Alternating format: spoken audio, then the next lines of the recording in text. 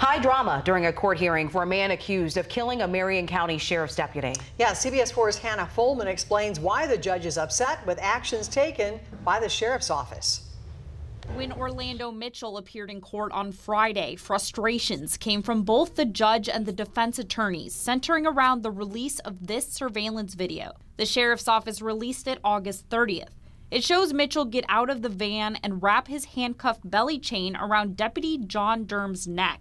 Now with the video released, here's what the defense had to say. From our perspective, we feel the state violated its own protective order. The prosecution argues that video was released by the sheriff's office, an independent agency, and they cannot control what is released to the public. But still, this may cause problems. John Tompkins, an attorney unrelated to the case, says now with the video released to the public, it may make it difficult for the judge to have a fair trial going forward. The judge has to make sure both sides get a fair trial.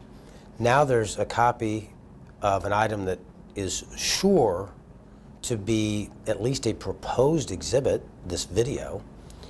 It's out in the internet. You cannot recapture that. You cannot figure out how to keep people from watching that. Tompkins says one of the biggest problems will be selecting the jury for this trial. This is because people who've seen the video may make conclusions about the case before hearing testimony or seeing evidence. But it will be even more problematic, he says, if people see a different version of the video, a version that was tampered with or altered. Everybody should be watching for how this video is played with and toyed with, because this is going to be an example right here locally of why it's so dangerous to leak evidence before trial. The trial isn't expected to happen for a few years, giving the prosecution and defense plenty of time to prepare.